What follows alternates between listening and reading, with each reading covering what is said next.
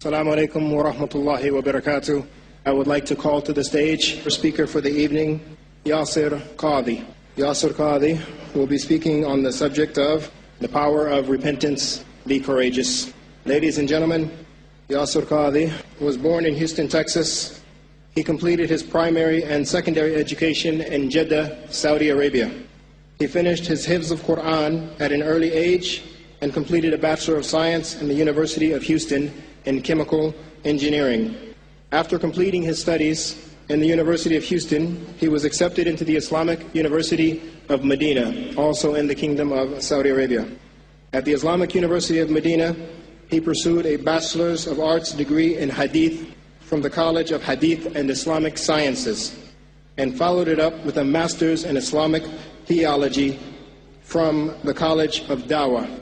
He is currently a doctoral candidate at Yale University and is residing in New Haven, Connecticut.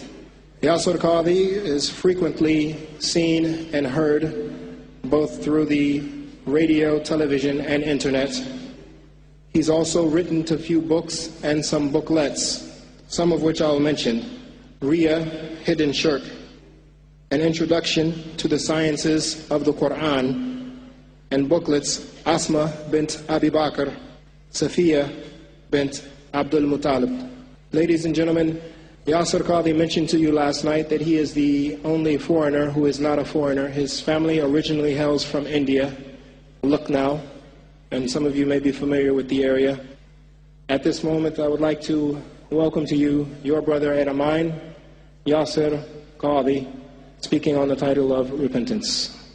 Assalamu alaikum wa rahmatullahi wa barakatuh. Verily all praise is due to Allah subhanahu wa ta'ala. We praise Him and we seek His help.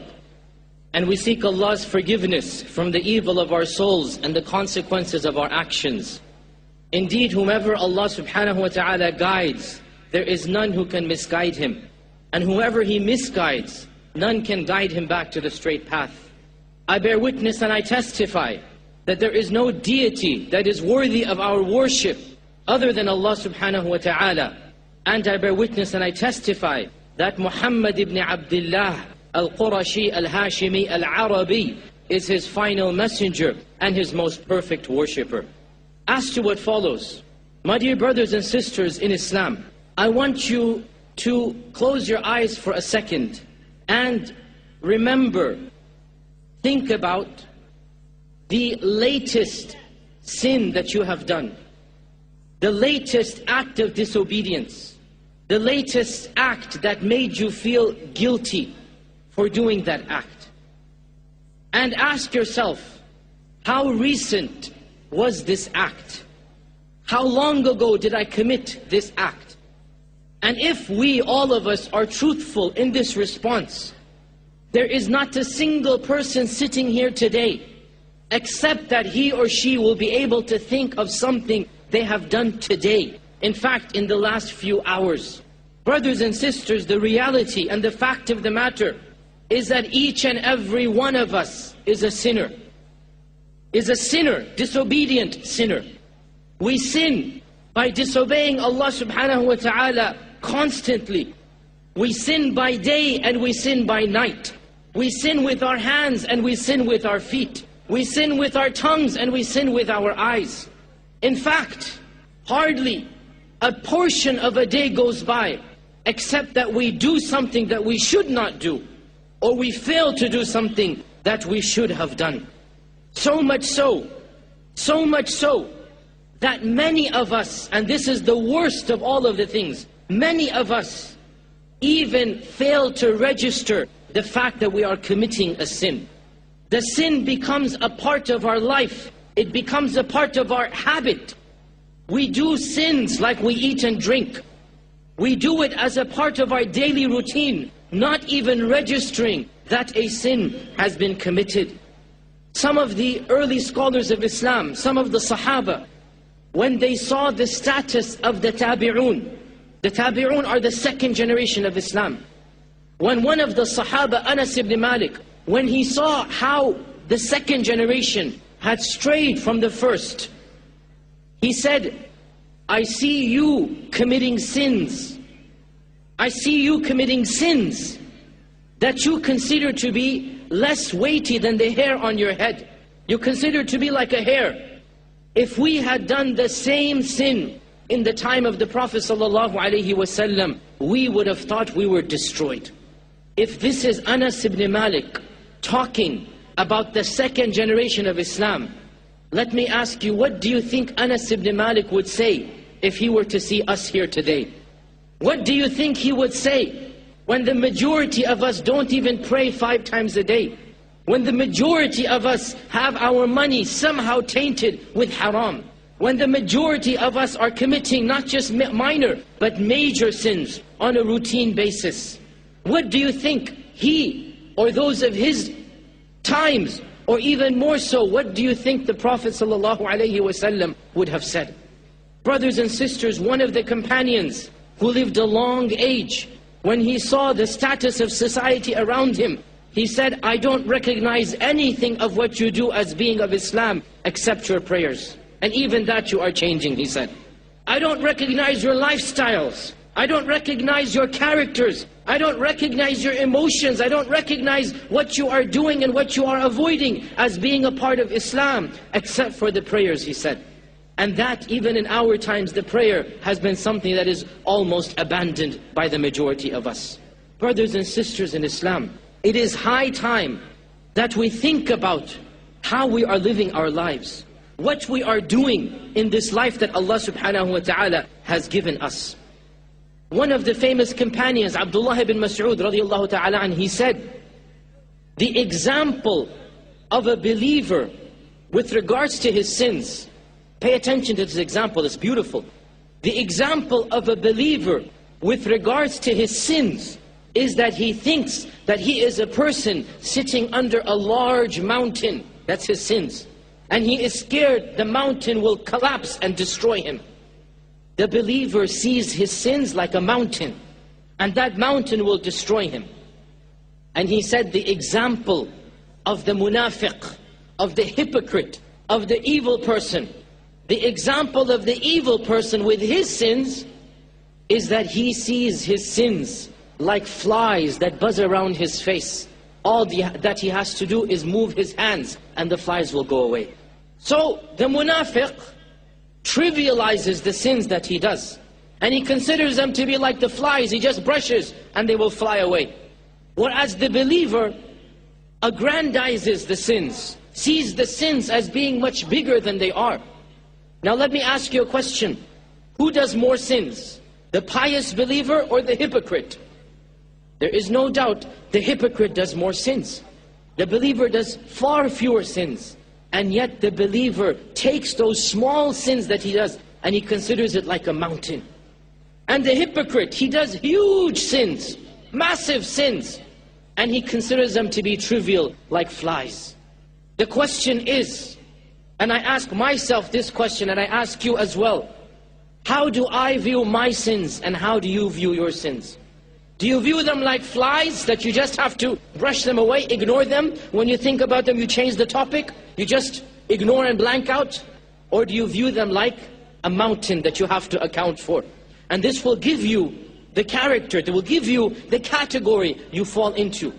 O Muslims, the Prophet ﷺ warned us even against the minor sins.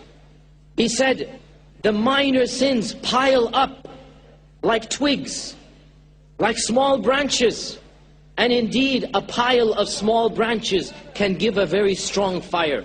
What happens when you have hundreds of twigs, hundreds and thousands of small branches? It will become a huge mound that will give you a huge fire. Each one of them you consider trivial. But when you add it and add it and add it and more, what happens?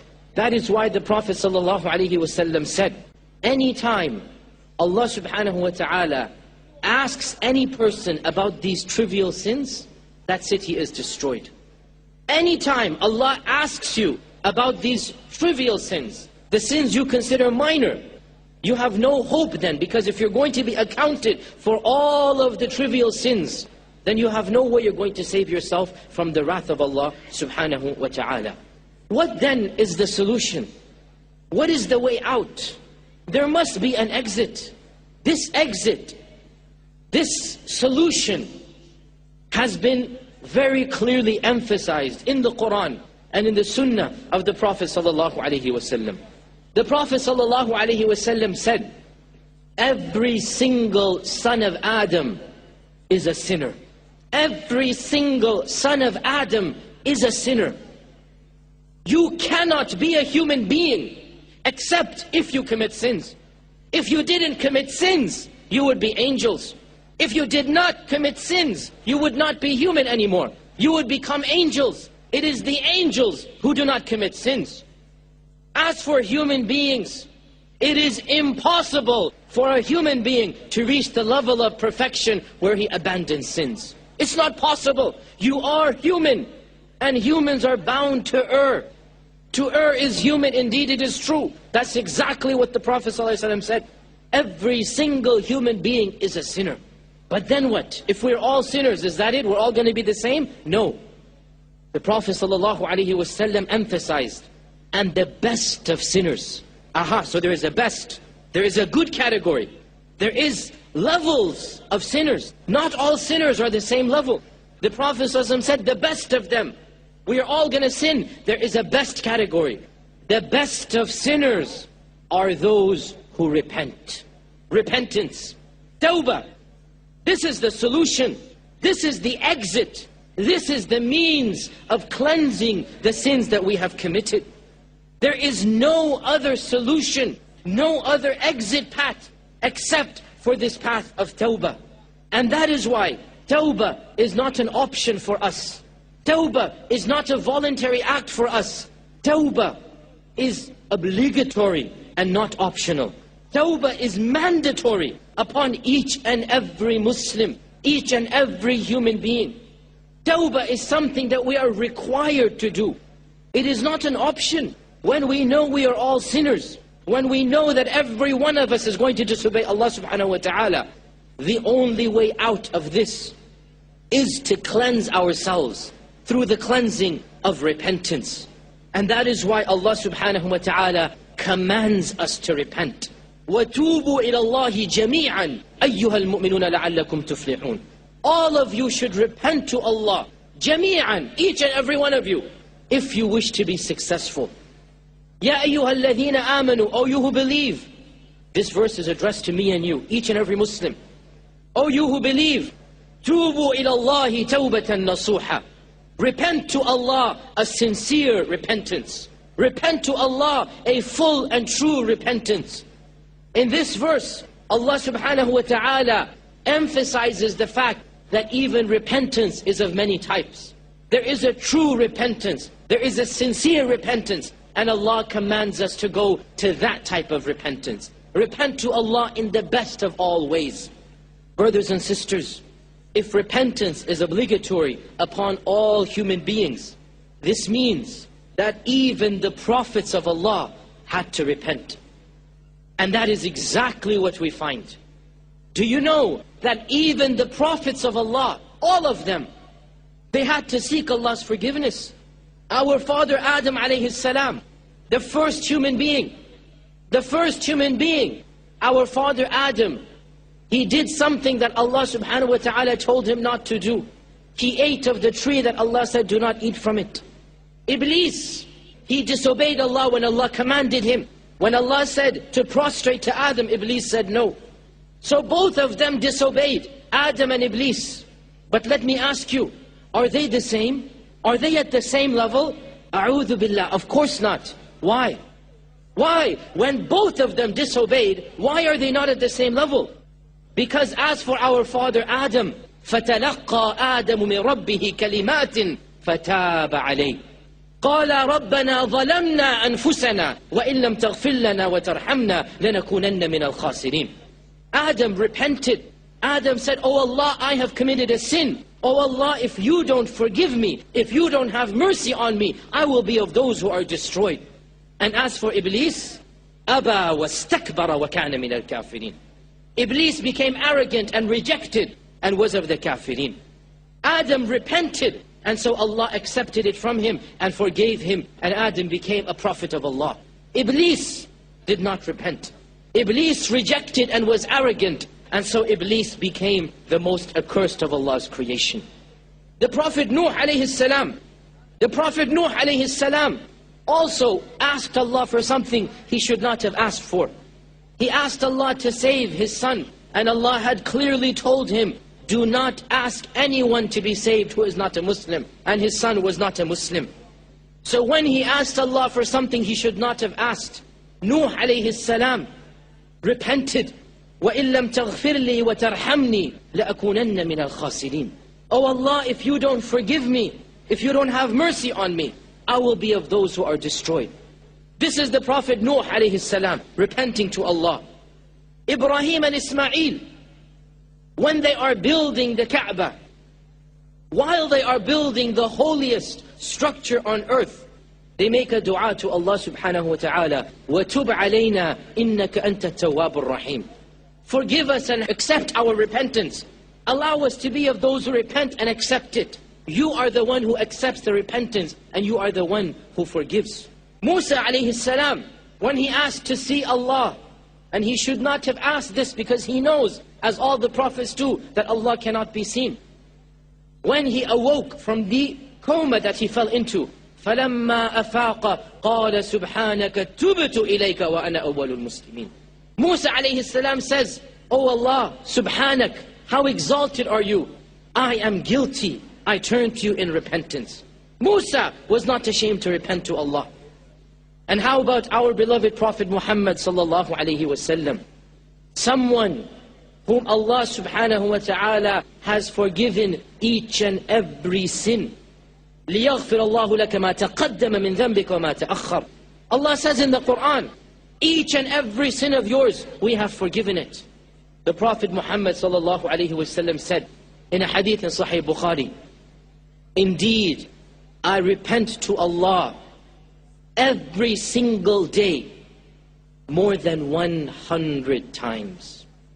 100 times I seek Allah's forgiveness every single day. Let me ask you, brothers and sisters, who do you think is more in need of Allah's mercy? Us sinful people, or the holiest of all men, the Prophet sallallahu alaihi wasallam? The answer is obvious. We are more in need of Allah's mercy. So then the question is, if the Prophet sallallahu alaihi wasallam would seek Allah's forgiveness 100 times a day, how often do you think we need to be seeking Allah's forgiveness? O Muslims, as we said, tawbah is not an option, it is an obligation. Tawbah is fard, it is obligatory upon every single Muslim, every single day of his life. And anybody who reads the Quran and Sunnah cannot help but be overwhelmed by the mercy of Allah, by the majesty of Allah subhanahu wa ta'ala. Allah subhanahu wa ta'ala commands us to repent, and then He tells us about how merciful He is. In one verse, Allah subhanahu wa ta'ala tells us, وَمَنْ يَغْفِرُ الذُّنُوبَ إِلَّا اللَّهِ. Who can forgive your sins other than Allah? In another verse, Allah subhanahu wa ta'ala says, وَهُوَ الَّذِي يَقْبَلُ التَّوْبَةَ عَنْ عِبَادِهِ وَيَعْفُ عَنِ السَّيِّئَاتِ. Allah is the one who accepts your repentance and forgives your sins. In yet another verse, Allah subhanahu wa ta'ala says, O you who believe, يَا أَيُّهَا الَّذِينَ آمَنُوا, O you who believe, O you who have committed sins. Allah is addressing the sinners. O you who have committed sins against your own souls, do not despair of the mercy of Allah. Indeed, Allah can forgive all sins. In fact, we all know that Allah subhanahu wa ta'ala has many names. Of them are 99 that are extra special. And most of these names center around the concept of mercy and forgiveness. Ponder over the names of Allah. Ar-Rahman and Ar-Rahim, the one who has mercy and the ever merciful. Al-Ghaffar and Al-Ghafur, the one who forgives and the one who will be able to remit all of your sins. Al-Afu, the one who erases. At-Tawwab, the one who causes you to repent and then accepts that repentance. So many of Allah's names and attributes center around the concept of mercy. Allah subhanahu wa ta'ala reminds us in the Quran, and the Prophet reminds us in the Sunnah about how magnificent is the mercy of Allah subhanahu wa ta'ala. The Prophet sallallahu alaihi wasallam said in one hadith, that Allah subhanahu wa ta'ala stretches out His hands in the day to accept the repentance of the one who sinned in the night. And Allah stretches out His hand in the night to accept the repentance of the one who sinned during the day. So much so great is the mercy of Allah that the Prophet ﷺ even said, if a non-Muslim only knew how much mercy Allah has, even he would not give up hope of entering Jannah. If a non-Muslim knew and realized how much mercy Allah has, even he would be enthused with optimism that perhaps I can enter Jannah as well. And Shaitan himself, Shaitan challenged Allah. When Shaitan was expelled from Jannah, Shaitan challenged Allah. And Shaitan said, I swear by your honor, Shaitan is swearing by Allah's honor, وَعِزَّتِكَ, I swear by you, O Allah, I will misguide each and every one of them. All of us he's talking about. As long as they have a spirit within their bodies. What was the response of Allah subhanahu wa ta'ala? I will misguide each and every one of them. This is my duty now. This is what Shaitan said. This is what I want to do. Each and every one I want to misguide. Allah said, and I swear by my own izzah that I will continue to forgive them as long as they turn to me in repentance. You do what you want. I will continue to forgive as long as they turn to me and ask me in repentance. Allah Himself asks us to repent to Him. أَفَلَا يَتُوبُونَ إِلَى اللَّهِ. Why don't they repent to Allah? Why don't they seek Allah's forgiveness? For Allah is Ghafoor and Rahim. Allah tells us in the Quran, if you repent, it is for your own good. فَإِنْ يَتُوبُوا يَكُوا خَيْرًا لَهُمْ. If you do tawbah, it is for your own good. Allah says in the Quran, يُرِيدُ اللَّهُ لِيُبَيِّنَ لَكُمْ وَيَهْدِيَكُمْ سُنَنَ الَّذِينَ مِنْ قَبْلِكُمْ وَيَتُوبَ عَلَيْكُمْ. Allah wants to accept your repentance. Allah wants to do so. We only have to show the repentance, and then Allah subhanahu wa ta'ala will accept it. And the Prophet Muhammad sallallahu alayhi wasallam also reminded us of how much Allah loves to forgive. When Aisha radiallahu ta'ala anha asked the Prophet sallallahu alayhi wasallam, what should I say on Laylatul Qadr? On the holiest night of the year, what should I say? The Prophet sallallahu alayhi wasallam said, you should say, O Allah, you are the afu, the one who erases sins. And you love to forgive sins. Allahumma innaka afuun tuhibbul afwa. Allah loves to forgive sins. Allah loves to forgive sins. So, oh Allah, you are the one who is afu, and you love to forgive. Therefore, forgive my sins as well. In fact, brothers and sisters, one of the biggest sins that we can do is to give up hope of Allah's forgiveness. To claim that Allah cannot forgive me is a bigger sin than any other sin that you have done. Let me repeat that. To claim that Allah cannot forgive me, I am too sinful, there is no point in repenting, Allah cannot forgive me, I am too sinful. This very claim of yours is a bigger sin than anything else you might have done as a Muslim. No questions about it. Why and how so? O Muslim, no matter how sinful you are, do you think that you alone, single-handedly, have committed so many sins that you can encompass Allah's mercy? That Allah's mercy cannot forgive you? That you can challenge the Rahman and the Rahim?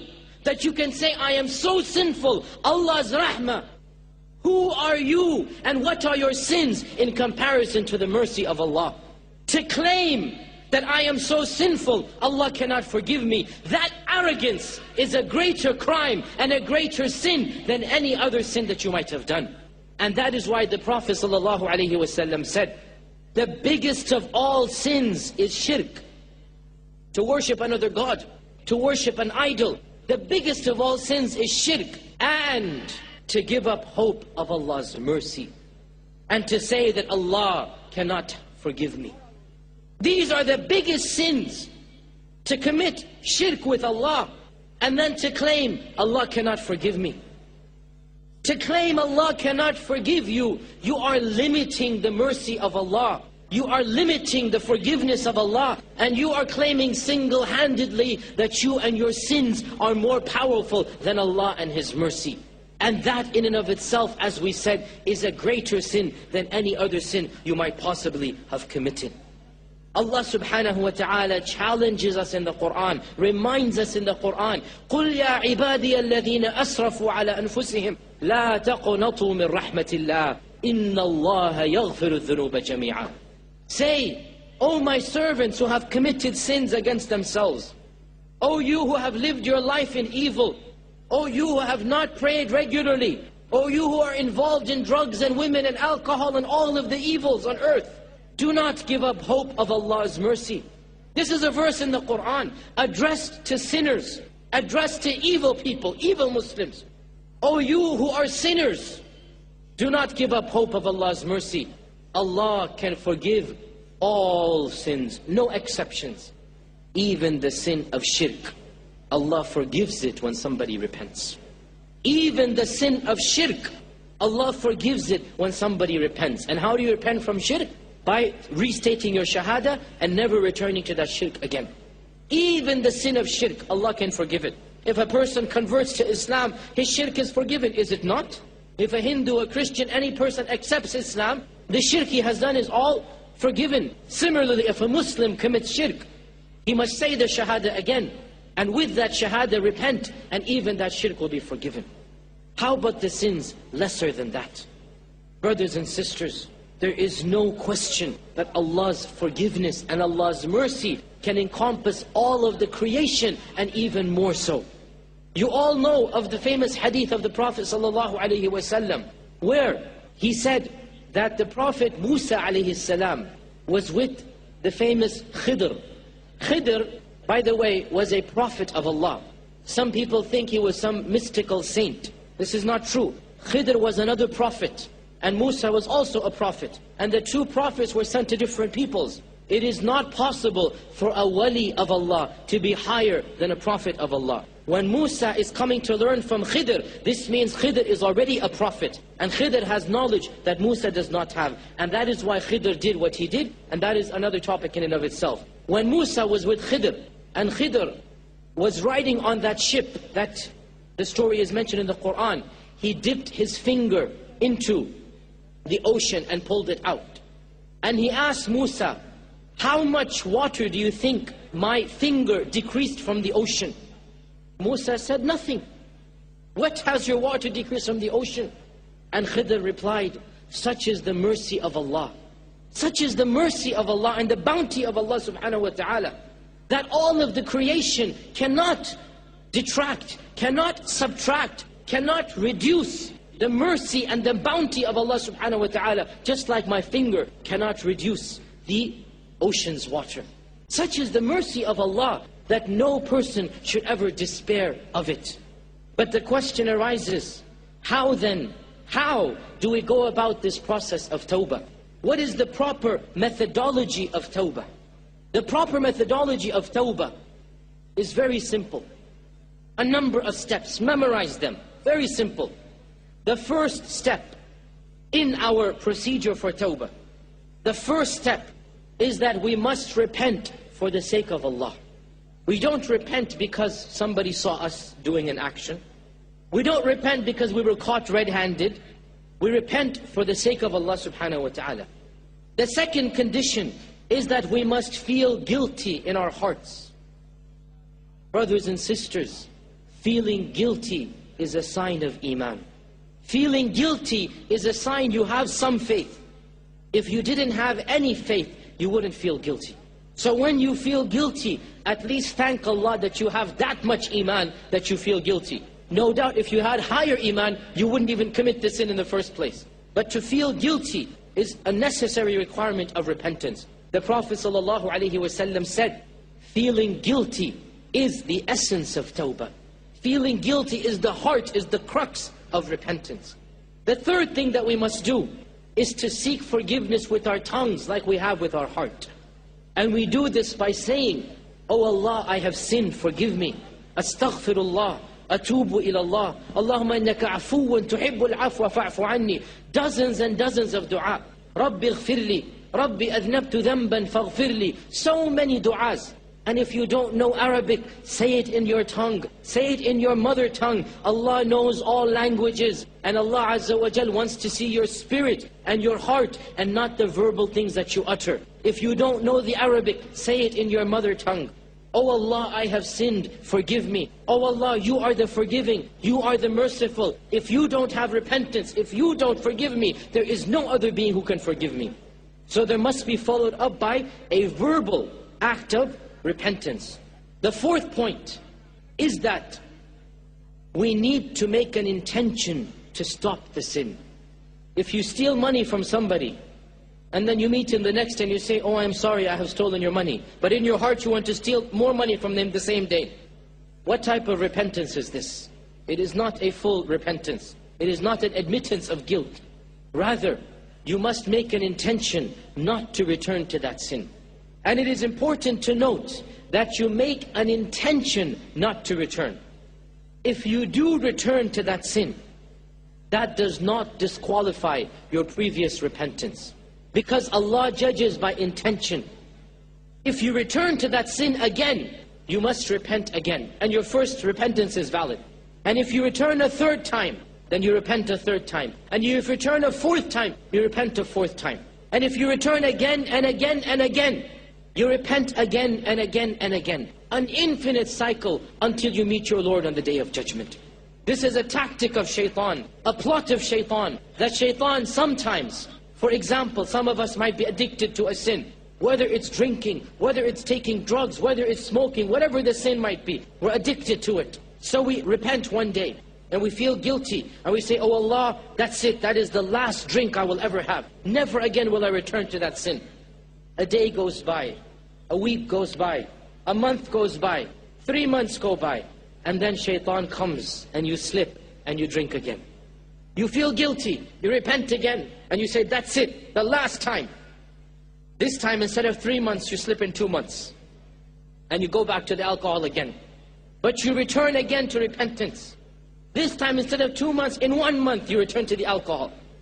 Now shaitan comes to you and says, you know what? Forget it. You're not going to be a good Muslim ever. You might as well just drink and enjoy life. Worry about the hereafter later on. Don't worry about repentance now. You're always an evil person. You see, the person was being righteous and good until this thought came to him. Had he died in any of those previous states, Allah would have accepted his repentance. But if he were to die in this state, here is where he would be a major sinner. Let me ask you a question. When a child is learning how to walk, does the child count how often it falls? Does the child fall for the first time, then stand up, second time, then stand up, third time, then says, you know, forget it, I'm never going to learn to walk. I'll crawl as long as I live.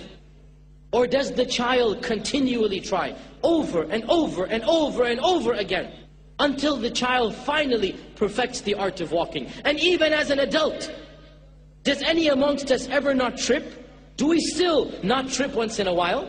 What do we do after we've tripped 10, 20,000 times in our lives? Do we just lie in the dust and say, forget it, I'm never going to walk again? Or do we stand up, brush the dust off of ourselves and continue walking? And if we trip again, what do? We stand up and we continue walking. Such is the way with repentance. Such is the way with tawbah. Such is the way with istighfar. Allah does not count the number of times you repent. Allah looks at the quality of your tawbah and not the quantity of your tawbah. Allah looks at the quality of your guilt, the quality of your repentance, and not the quantity of the number of times you have asked Him. O Muslims, never lose hope of Allah's forgiveness. The conditions of tawbah: number 1, sincerity. Number 2, feeling regret and remorse. Number 3, seeking Allah's forgiveness verbally. Number 4, making an intention never to return to that sin. And there is a 5th condition if the sin involved another human being. If you stole some money, if you backbited about a person, if you slandered a person, then along with these 4 conditions, you also have to seek forgiveness from that other person. because you have wronged him and you have also wronged yourself and Allah subhanahu wa ta'ala. So if you have stolen somebody's money, then you must return that money to him. Or if you don't know who it was from, you embezzle some funds or something, you must get rid of that money and give it to the poor, expecting no reward. It's not your money in the first place. But you need to make your right, you need to make your wrong into right again. And that fifth condition is only when you have committed a sin with another person, another human being. Once you perfect your tawbah, what happens? Firstly, Allah subhanahu wa ta'ala removes that sin. He erases it. Allah subhanahu wa ta'ala forgives and He also erases the sin. You see, we forgive but we don't forget. If somebody wrongs you, even if you forgive him, in the back of your mind you remember, he did this to me, he did that to me, and you're always extra cautious. Allah subhanahu wa ta'ala forgives and He erases the sin. No sin is left after the repentance. The Prophet sallallahu alaihi wasallam said, the one who repents from a sin, it is as if he has never committed the sin in the first place. The one who repents from the sin, it is as if he has never committed the sin in the first place. The second thing that happens after you perfect your tawbah, this is amazing, brothers and sisters, pay attention to this. When you sin and you repent, Allah substitutes your evil with a good deed. You get rewarded for committing a sin. You will get rewarded for the sin you have done. Not because of the sin, but because of the tawbah. Allah says in the Quran, إِلَّا مَنْ تَابَ وَآمَنَ وَعَمِلَ عَمَلًا صَالِحًا فَأُولَٰئِكَ يُبَدِّلُ اللَّهُ سَيِّئَاتِهِمْ حَسَنَاتٍ. Whoever repents and does good deeds, Allah will substitute, will exchange for the evil that he has done. Allah will give him a good deed in its place. You will be rewarded for the sins you have done as long as you repent from those sins. The third thing that Allah promises to the repentant is Allah promises him extra blessings in this world. Extra money, extra children and wealth and health. Allah subhanahu wa ta'ala promises those who repent that they will be blessed with the good of this world along with the hereafter. And you can read this in the story of the Prophet Nuh alayhi salam. The Prophet Nuh alayhi salam told his people, فَقُلْتُ اسْتَغْفِرُ رَبَّكُمْ إِنَّهُ كَانَ غَفَّارًا. I told my people to seek Allah's forgiveness. Allah is the one who forgives. When you forgive, when you ask Allah's forgiveness, what happens? يُرْسِلِ السَّمَاءَ عَلَيْكُمْ مِدْرَارًا. Allah will send the rain upon you with beautiful rain. And Allah will increase your money and increase your children. And Allah will give you many gardens. And Allah will give you many rivers under them. When you repent, Allah will bless you with the blessings of this world. And the final blessing that we will mention is that repentance. Repentance is a cause for entering paradise. Allah subhanahu wa ta'ala says in the Quran, the only people who will enter paradise are those who have done tawbah. The only people, إِلَّا مَنْ تَابَ, except those who do tawbah, وَآمَنَ وَعَمِلَ صَالِحًا فَأُولَٰئِكَ يَدْخُلُونَ الْجَنَّةِ. They will be the ones who will enter Jannah. O Muslims, the Prophet sallallahu alaihi wasallam said, if you were to stop committing sins, if you were to stop committing sins, Allah subhanahu wa ta'ala would get rid of you. Listen to this hadith, amazing hadith. If you were to stop committing sins, Allah subhanahu wa ta'ala would get rid of you and bring forth a group of people who commit sins. Why? Does Allah love sinners? No. Allah does not love sinners. What did the Prophet ﷺ say? He would bring a group of people who commit sins so that they could ask Allah's forgiveness and so that Allah could then forgive them. Allah does not love sins, but Allah loves to forgive. Allah does not love the sinner, but Allah loves the repenter. And to be a repenter, you must be a sinner before you reach the stage of repentance.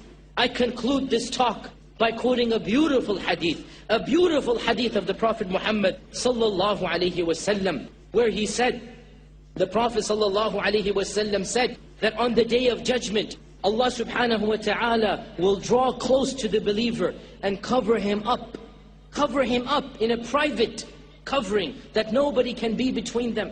And Allah will ask him, did you not do this sin? And the believer will say yes. And Allah will say, did you not do this sin? The believer will say yes. And Allah will continue to count each and every sin until the believer thinks that he has been destroyed.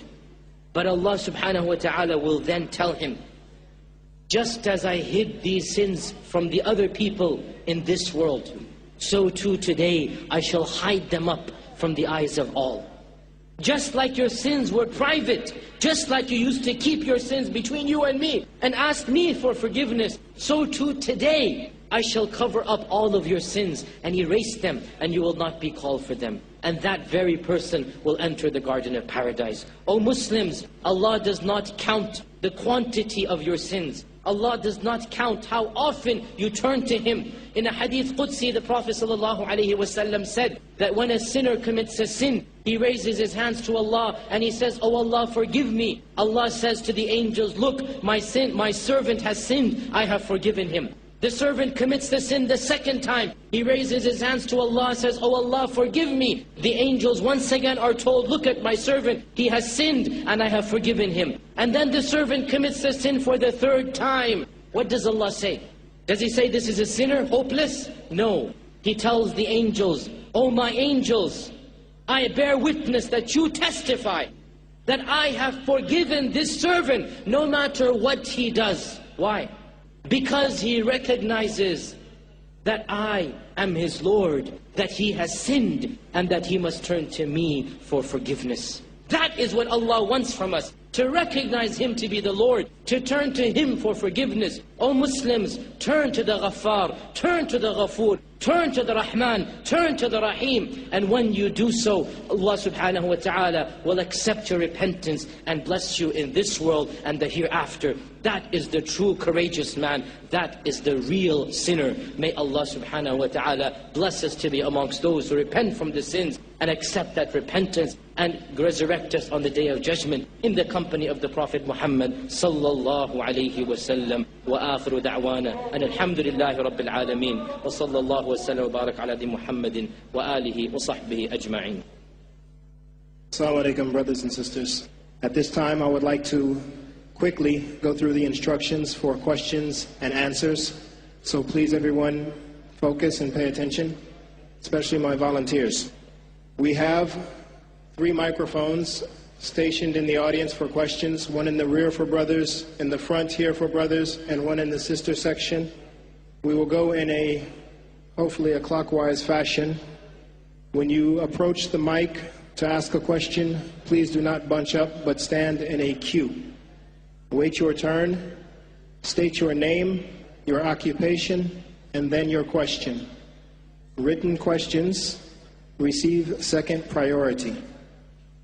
I would ask the volunteers, and I would also ask all of the Muslims in attendance tonight to please allow non-Muslims to have first preference at the microphone.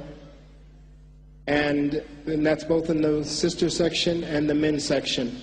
Brothers, if there is a non-Muslim, he has the priority, so please allow him to ask his questions. You have many opportunities to ask yours. I don't want to waste any time, so I'm going to begin with the microphone in the back for the brothers section.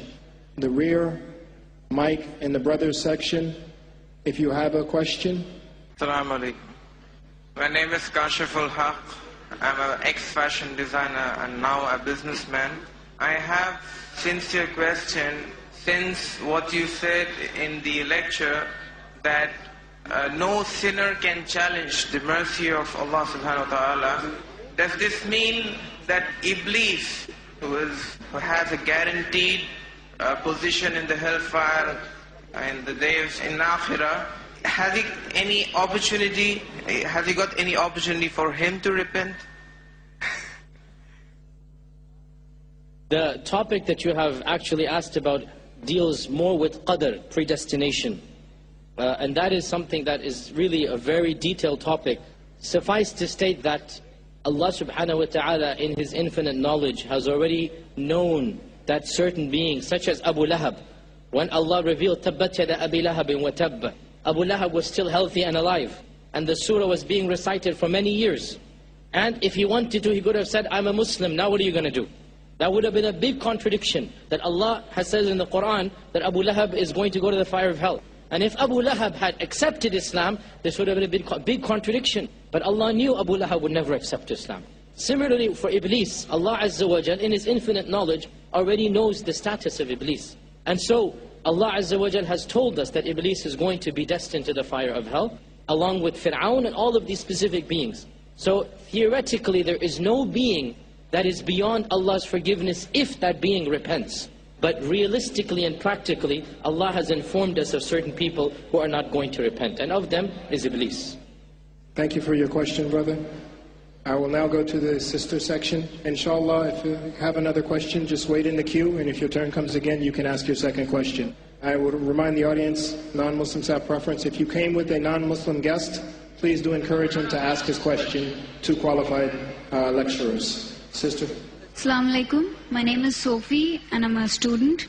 My question is regarding the point you made about how if your sin was directed against a person, if it's hurt someone else, you're supposed to go and ask forgiveness from that person. Now, suppose you have backbit or slandered that person, going and telling that person that I said such and such a thing about you would hurt that person. So can you keep it yourself? You said that on the last day Allah will take you in His embrace and tell you, I've hidden this fault of yours.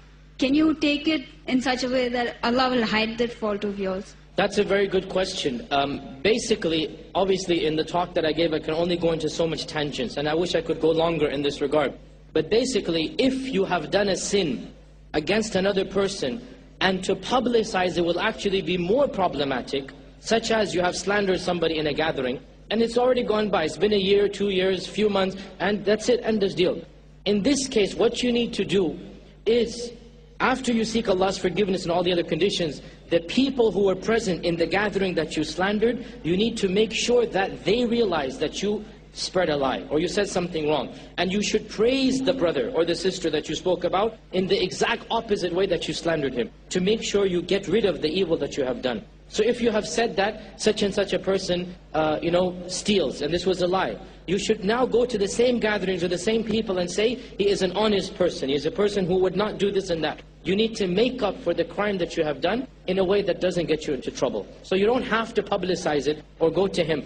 Also, you can go to that person, a brother or the sister that you have wronged, and ask in general terms, if I have ever done anything to hurt you, please forgive me. So this is a general thing. And so he will say, or she will say, inshallah, you are forgiven. And you say the same, anything that you have done as well, inadvertently, I have forgiven you. So this is an act that, generally speaking, you have the sin forgiven. This is the way to get out of it. Jazakallah for the question. Jazakallah khair for the question. Again, I'm looking for any questions from non-Muslim guests. If not, we'll go to the rear mic on the brothers section. Could you please state your name and occupation? I'm Dr. Muhammad Minnatullah. I'm a practicing doctor. Is there any way by which we can recognize that Allah subhanahu wa ta'ala accepts our repentance and also our good deeds in this life? This is a very intelligent question. May Allah reward you for asking it. The short answer is yes and no. Okay? Yes and no. No, because no Muslim can ever guarantee that Allah has forgiven him. To say this, you are basically saying, I'm a person of Jannah. And that's not something that any Muslim should say. But yes, in the sense, you should expect and hope. There is a big difference between hoping and guaranteeing. You should hope and expect that, inshallah, Allah will indeed forgive me. And the sign for this is that you live a better life after your repentance than you did before your repentance. This is the sign. If you have been a sinner for a number of years, and then you repent, the future after that repentance should be a better future. And that is a very positive sign that Allah subhanahu wa ta'ala has accepted the repentance. Also, to feel always scared, what if Allah punishes me? What if Allah holds me to task? This is a sign of Iman. If you ever forget being scared of Allah, if you ever feel safe, Allah will forgive me, no question about that. This is a sign that you have gone very low. And this is a way to phrase it is as follows. Iman is inversely proportional The actual level of iman is inversely proportional to the level that you think you have. In other words, the more iman you actually have, the less iman you think you have. And the less iman you have, the more confident you have a lot of iman. Okay? You are an engineer or a scientist, you understand inverse proportionality, right? So the more iman you have, the more scared you are, Allah will not forgive me. And that is a sign of iman. And the less iman you have, you say, Allah is Ghafoor, Allah is Rahman, He will forgive me. That's not a part of iman. So we're always hopeful of Allah's mercy and fearful of Allah's punishment. And inshallah, that is the sign that Allah has accepted your repentance. Thank you for the question. We will now go to the front mic, brother section. If we have a question, brother in the front, could you please state your name and your question? I'm Abdul Rahim. I'm a chemical engineer. My question is, I read in a fatwa of Sheikh Salih al-Munajjid rahimahullah that it is not good to pledge to Allah subhanahu wa ta'ala that I will never go back. I mean, I promise that I will never return to the sin, because there is every possibility that we may return to the sin. So, but I would like to know, if we have returned to the sin, even after making a pledge, and if you fail to fulfill that pledge, how should we repent this time? You see, there is a difference between promising, making an oath never to return, and making an intention never to return. If you make an intention, this is what is required.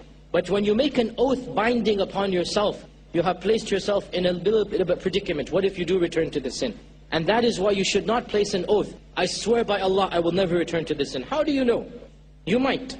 Rather, you should make an intention, oh Allah, help me not to return to this sin. Oh Allah, make it easy upon me not to return to this sin. Oh Allah, make this the last sin that I do of that, type of sin that I'm doing. This is the difference. If you have made an oath upon yourself, and you have given a qasam and a solemn oath by Allah subhanahu wa ta'ala, in this case you need to expiate the oath, and that is done by feeding 10 people, or giving them 10 garments to the poor, or by freeing a slave, which cannot be done in our times. So you expiate the oath by giving 10 poor people their food to eat, or to give them clothes to wear, and this will expiate that one oath. But don't return to it again. Make an intention, but don't make an oath. That's the difference between the two. We'll go to the rear mic, brothers section. Assalamu alaikum warahmatullahi wabarakatuh, brother. My question is something related to repentance, and you had spoken about the methodology. Especially in the subcontinent, a lot of muftis talk about the prayer of repentance, which is Salatul Tawbah. Now, my question is there authentic evidence from the authentic Sunnah which actually permits this prayer? Or is it an innovated practice? Or, I want you to answer that question. You see, generally speaking, one of the signs of a good repenter is that he increases the good deeds that he does. Therefore, when you repent, it is very good to also do some extra good deeds, whether it's dhikr, whether it's reading Quran, whether it's remembering Allah, whether it is an extra prayer. I don't know of anything called Salatul Tawbah that the Prophet ﷺ told us to do. But at the same time, generally speaking, if you were to do a good deed after you repent, then this is definitely within the Sunnah, and definitely following the spirit of Islam. But make sure you realize any good deed, even to do wudu after you commit a sin, even to do wudu is something very good. And this is something that we should strive to do. Anytime we commit a sin, we should try to weigh up that sin with a good deed. In other words, make an equivalent. If we did something wrong, do something good. And if it is 2 rak'at, excellent as well. So whatever you do, whether it's dhikr, Quran, tahajjud, 2 rak'at, saying, feeding the poor, giving charity, anything that you do is a good sign of repentance. And Allah knows best.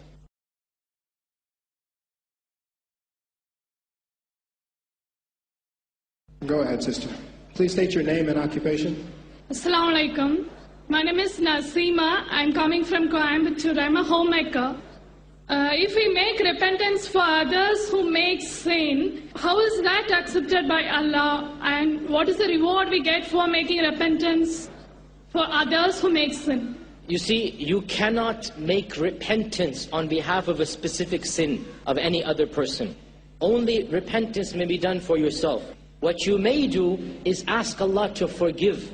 And there's a difference between repentance and forgiveness. Repentance is, I have committed a sin, forgive me. Forgiveness is, oh Allah, forgive all the Muslims. Oh Allah, forgive all my parents. Oh Allah, forgive my grandparents. This is forgiveness. You make dua for forgiveness for all the Muslims, no problem. But repentance can only be done for yourself and your own sins. Tawbah is individual. You cannot, unfortunately there's a habit in some places, you go to the Maulvi, you go to the Sheikh, you go to the Pir for repentance. This is a Catholic practice, it's not an Islamic practice. The Pir and the Sheikh and the Maulvi cannot forgive you. Only Allah can forgive you. So when you commit a sin, you need to turn directly to Allah. Don't go to any person. When you commit a sin, you raise your hands to Allah. Like you disobeyed Allah with your own hands, now you must raise your hands to Allah and say, oh Allah, forgive me. But as any Muslim, you can seek forgiveness for other Muslims. Oh Allah, increase my reward of my parents. Oh Allah, forgive so-and-so. Oh Allah, forgive my teacher who taught me this and this subject many years ago. Oh Allah, forgive the Muslims. Oh Allah, forgive. This is something that is good. But that's different. Repentance must be individual. Forgiveness may be for the general public. And what is the rewards of forgiveness? There are many. Allah subhanahu wa ta'ala commands us that we should seek forgiveness for all the Muslims. And the Prophet ﷺ said, whoever asks something for another person, an angel will say, may you be given the same. So when you say, oh Allah, forgive so-and-so, an angel comes and makes the same dua for you, and may you also be forgiven. So it is good to seek forgiveness for other people, but we don't make it a habit, much less charge money or give money for this. This is something we do for those whom we love and for our close ones and relatives. As for tawbah, this is individual. I do tawbah for me and you do tawbah for you. There cannot be any passing overs of tawbahs. Thank you for your question, sister. We are now going to the front mic male section. Brother, could you please state your name and occupation again? My name is Kashiful Haq. I'm a designer by profession. Now I'm a businessman. My question this time with regards to the addictive sins, from the perspective of student of knowledge, or when it comes from the scholars especially, with respect to your iman prior to making sin, when your conscience prevents you from it, but somehow your weaknesses has made you slip off and you have committed it. And when you go into making tawbah, there comes a guilty conscience that you know it well. You have so much of knowledge from the Quran and the Hadith, everything has prevented you, but knowingly you did it, that Allah might forgive my sin because He's most merciful. But when I make, or when anyone makes his tawbah sincerely, that is truthful, not fictitious, it's not hypocrisy, I would like to know, with this kind of repentance, can this come under the category of true repentance or hypocrisy? This is a very deep question, and it really depends on the mentality of the one who is committing the sin. You see, a true believer should always be conscious of Allah's names and attributes. And so if this true believer falls into a sin, and in the back of his mind he is feeling really guilty, and he is saying, oh Allah, I know I'm doing a sin, oh Allah, you are the Rahman, forgive me, then this is a sign of iman. What do you expect? You want him to forget about Allah's mercy? No, he should always be conscious of it.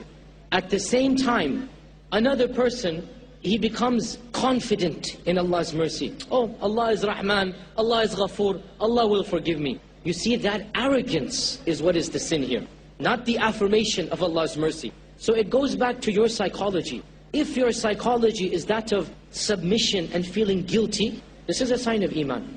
If your psychology is that of arrogance and confidence, this is a sign of hypocrisy. And I hope that clarifies the point, inshallah.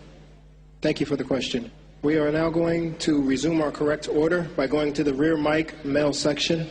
Would you please have your questioner state his name and occupation? There's a question from a non-Muslim friend whose name is Vikram, is an auditor by profession. His question: for me, each demigod is manifestation or quality of ultimate truth. By worshipping the demigod, I am worshipping the ultimate God. How this can be a sin? Your question goes back to the very concept of godhood. What does it mean to be a God? By definition, a God must be all perfect in and of himself. by definition, a God must be all perfect in and of himself. If there are more than one God, if there are two gods, Allah says in the Quran, if there is more than one God, the two gods or the many gods would fight one another. And there would be chaos in this earth. That each God would be wanting this and the other God would be destroying that. The very fact that the creation is in such harmony is an indication there is one all-powerful God. And this one all-powerful God, who has many, many infinite attributes, the attribute of mercy, the attribute of knowledge, the attribute of power, all of these attributes must exist within the very one entity of God.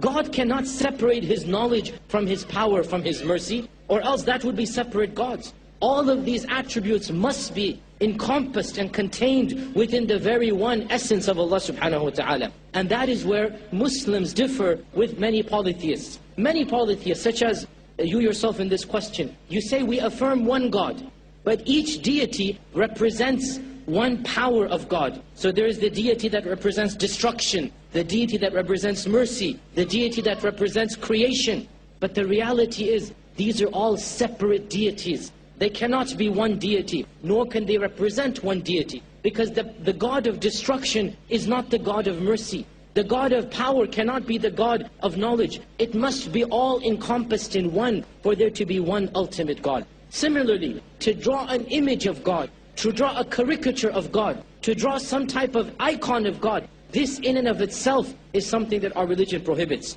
How can you draw a structure of God when you don't even know what God looks like? God is not like anything that we know. Allah says in the Quran, there is nothing similar to Him. For you to imagine something being a God, you have made your God into a human structure or an animal structure. Thus, by this very deed, you have disqualified this God from being a God. God must be something that the mind cannot encompass, cannot understand. If you can understand this God and draw Him, He cannot be a God anymore. So by drawing God and by carving out God, it cannot be a God. Similarly, when you make a God with your own hands, the Prophet Abraham, the Prophet Ibrahim says, how can you worship that which you yourself have created?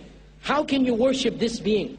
You say this is the image of God, but the reality is your veneration, your worship, your sacrifices are presented to this rock, to this stone, to this solid entity in front of you. When you bow down in front of it, tell me in all honesty, when you bow down in front of this God, where does your heart go? It goes to this image, it goes to this icon. It does not go to the one almighty, all-powerful God who cannot be shown in any image. And that is why in Islam, there are no images of God. In Islam, we cannot draw any God. Rather, we bow down to Allah and our hearts go up to Allah, but we do not imagine Allah. We cannot imagine Allah subhanahu wa ta'ala. So really, your question goes back to a much more deeper question. What does it mean to be a God? We as Muslims have a different answer, and polytheists and idol worshippers have a different answer. And you, as somebody who does believe in a multitude of gods, you need to ask yourself, what does it mean to be a God? And that question, you will answer your own question in this regard. Is there a follow-up question to that question? If so, please come to the mic. Good evening. Once again, I'm Satish Shovia. I have one question related to the question the brother has put forth. And as we believe in Hindu philosophy, to concentrate on God, we don't know who is the direct concept to reach the Almighty. So we have certain symbol or aid to concentrate towards that particular thing. So we have semi-gods. Actually, it's the wrong concept of having semi-god. We have any one particular target to concentrate our view towards it. So we do that. But once we realize that we have reached towards the Almighty, so we throw all these things and directly walk towards the thing. I can put a small example if you permit me for a second. As we travel towards the seashore, we see the tides are coming up. As we go deep towards the sea, we don't see the tides. The same thing we do it to enter into the world of, or to the Bhakti Yuga, or we call about the spiritual concept. We need certain thing to travel. So we make use of this ideal worshipping and all. But that's completely wrong. Once we realize that we have to go through. How about you feel, sir? The first thing I want to say is that these analogies, right, for example, of the tidal waves, or other people have other analogies, we can never use any analogy to extrapolate it to theology. Because I can give you another analogy, and a third person, the Christian, will come with the Trinitarian analogy, Our religion is not based upon any analogy. Our religion is based upon what Allah tells us, what God tells us. It cannot be based upon metaphorical conceptions or beautiful images. Your point being that you need a point of concentration. You see, in this point of concentration, you have created another entity, whether you call it a God or not. There is no point of concentration that is worthy of that concentration. There is no entity that deserves that dedication, that it deserves that sacrifice. By your own testimony, you have admitted this is a figment of the imagination. It doesn't exist. Then why do you need it? When it doesn't exist, why have it in the first place? And here is where Islam differs from other religions. When we know Allah is the only deity, is the only God, is the only creator, waves, we don't need these fictitious middlemen. We turn to Allah directly. And that is the perfection of monotheism. You see, firstly you are saying as well that the elite amongst the Hindus, they will jump over to the reality. Fine, maybe that is true. How about the masses and masses and masses? How about 99% of them? Have they reached this 1% that the elite of the Brahmin priests have understood? No. Why? Because they have created false entities that they have called gods. And the majority of mankind, even if this concept be true, which it is not, the majority of mankind will not be so philosophical. And that is why Islam tells us to be practical, pragmatic, realistic. Don't even put up delusional gods. Don't even put up illusional idols. Turn to Allah directly and don't worry about these intermediaries that by your own testimony are figments of the imagination. This is the beauty of Islam. La ilaha illallah. There is no deity worthy of worship except for Allah, the ultimate deity. Thank you for the question. If there's no follow-up to that, we'll go to the sister section. Sisters, do you have a question? Please state your name and occupation. This is again a question on behalf of another sister. Question is, if we hurt or abuse a non-Muslim brother or sister, do we seek forgiveness from them? Brothers and sisters, we are Muslims. We are Muslims. We are not like other religions that have a double standard. We are Muslims. To steal from a Muslim is a sin. To steal from a Hindu is a sin. To steal from a Christian is a sin. To backbite a Muslim is a sin. To backbite a Christian is a sin. To backbite a Hindu is a sin. It doesn't matter what the ethnicity or the gender or the religion of the other person is. The laws of Islam are applicable upon you. Just because a person is another faith doesn't mean you can abuse and misuse them. Doesn't mean you can transgress against their rights. This is the beauty of our religion. We don't have double standards. What we do to Muslims, we do to non-Muslims. Therefore, if you have done something against a non-Muslim, you must also ask for their forgiveness and you must make it up in this world. And this is a part and parcel of our religion. Being honest to Muslims and to non-Muslims together. Thank you for the question. We will now go to the rear mic brothers section. Could you please state your name and occupation? And again, if there are any non-Muslims in the audience, you are more than welcome to ask your question. And please don't feel too shy or too humble. We are still your brothers here. Assalamu alaikum. My name is Akhtar Habibi Shah. I'm a lecturer in English, Muhammad Sadaq College of Arts and Science. Sir, throughout your speech, you emphasized that mercy of God is boundless. I don't know the source of this saying, where Allah says to Prophet, He admonishes the Prophet, be aware of Satan. Perhaps you misguide you by saying that I am merciful. If it is the case, then it becomes a paradoxical. Can you repeat the question? I didn't understand it. Throughout your speech, you said that Allah's mercy is boundless. I don't know the source of this saying, where Allah says to Prophet, O Prophet, be aware. Perhaps Satan may misguide you by telling that I am merciful. No, this is not an authentic hadith. I can guarantee you this much. This is not an authentic hadith, and it contradicts hundreds of verses in the Quran and hundreds of hadith of the Prophet ﷺ. Allah subhanahu wa ta'ala proclaims that I am the merciful, I am the forgiver, I am the one who erases sins. How can Satan misguide you by affirming what Allah has for Himself? But we said, what is problematic is to feel confident that yes, Allah will forgive me no matter what I do. The problem is the confidence and not affirming that Allah is merciful. The problem is the guarantee that yes, I am not, whatever I do, Allah will forgive me, regardless of who I am and what I have done. That is the problem. The problem is arrogance and not affirming the mercy of Allah. But the hadith, as you have stated, it is definitely not an authentic hadith. Brother, for the question. We will now come to the front mic, brother section. Could you please state your name and occupation and briefly state your question? My name is Mansoor Ahmed. I am a software professional. My question is, if I am backbiting a person and I am realizing that I had did a mistake, and before I am going to ask for the forgiveness from that person, he dies, and what is the condition for mine? Once again, what is important is your intention.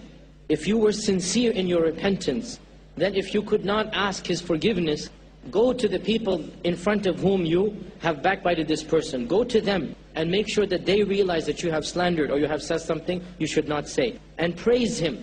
Just like you harmed him by your tongue, now cause him some good by your tongue. Praise him to the level or more than you have harmed him. And that is a requirement of the tawbah if you want it to be forgiven. Thank you for your question. We will now go to the sister section. Sister, could you please state your name and occupation and briefly state your question? Assalamu alaikum. My name is Afreen. I'm a student. My question is, on the basis of the hadith that you quoted, that Allah subhanahu wa ta'ala conceals the sins, secret sins of the person, then what about the sins which we committed earlier, but out of ignorance we have disclosed this to others? But now we feel regretted for that.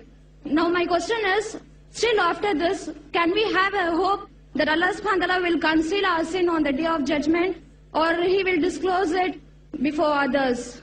My dear sister in Islam, no matter what you have done in the past, there is always hope of mercy. In the past, whatever you have done, there is hope of mercy. Worry about the present and the future. So whatever has happened has happened. As Allah says, عَفَى اللَّهُ عَمَّا سَلَفَ. Allah has forgiven what has already passed. When you feel guilty for something that you have done in the past, alhamdulillah, it will be forgiven. Worry about the present and the future. The present and the future with regards to this issue, the Prophet ﷺ said, Allah will forgive everyone except those who openly talk about their sins. The Sahaba said, who are those people? The Prophet ﷺ said, that is the person who did a sin at night and nobody saw him. And when it comes the next morning, he goes and tells the people, do you know I did this last night, and I did this last night, and I did this last night. In other words, a person is bragging and boasting about a sin. If you have done a sin, be ashamed of it between you and Allah and don't publicize it. It is a part of your iman that you feel ashamed of your sin and you want to hide it up and you don't want to tell the people. You don't brag and boast about your sins. And if you had done a sin in the past, that when you tell the people it will benefit them, then in this case it might be permissible to say. For example, a drug addict, a person who is addicted to alcohol, he has now repented. He wants to advise the people not to drink alcohol. In this case, the scholars say he should mention his sin so that he can warn the people. He should say, I know the dangers of being a drug addict. I was a drug addict. I know the dangers of alcohol. I used to drink alcohol. So when he says it like this, then the very sin becomes something he is ashamed of, not proud of. And so that is something he should tell the people to warn them in a more effective manner. What is prohibited is to be proud of your sin. When you're proud of your sin, that is when the Prophet ﷺ said, Allah will never forgive somebody like that. And I hope that answers the question, inshallah. Brothers and sisters, I would thank you for attending this first session with Brother Yasir Qadhi. Spread the word, oh man. Spread the word of Islam.